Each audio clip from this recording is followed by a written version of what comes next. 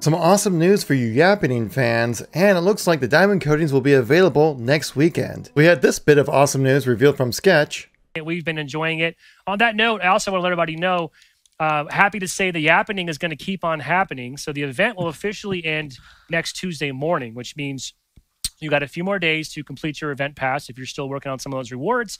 But as of next Tuesday, we're going to keep all these modes, keep the party rolling, and you will see a BTB social playlist now added to matchmaking. Well, there you go. That's a pretty nice little bump when it comes to the fun in Halo Infinite. Definitely happy about that. I find the Yappening event to generally be a fun one.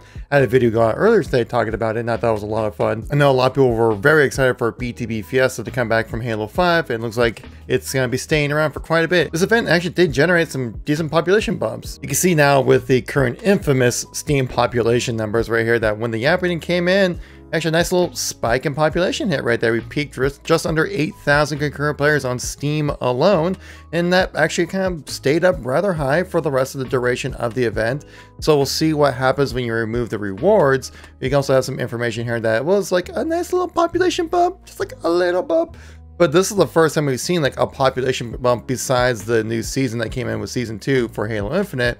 This is the first time I've genuinely seen a significant population bump happen to Halo Infinite with a single like LTM event. So good on 343 for keeping it in the game. I know Lightgate's been really excited about the diamond coatings, when the new set of diamond coatings will be coming into the game, and I think we had confirmation of what's happening next weekend and also for the finals for Halo Infinite for the HCS events. You can see right here for the Orlando event happening next weekend from September 23rd to 25th right here.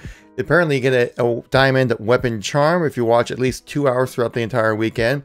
You can get the Gladiator's Edge sidekick, which is the same requirements sometime during the weekend. You watch any 2 hours over the weekend, Saturday or Sunday, you get this one. I already picked this up in the previous Valencia event, so that's pretty easy there for me.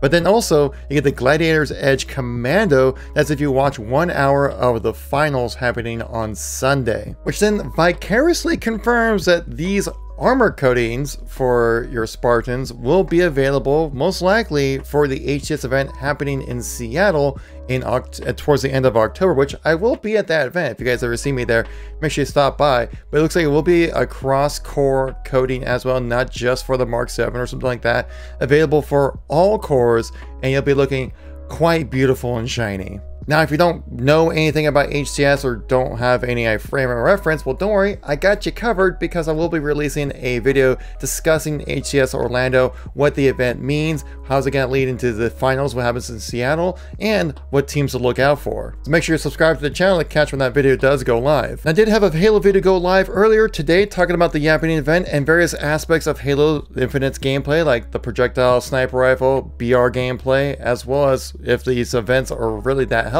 Thank you very much for watching. Greatly appreciate it. Catch you on the next one. Peace out.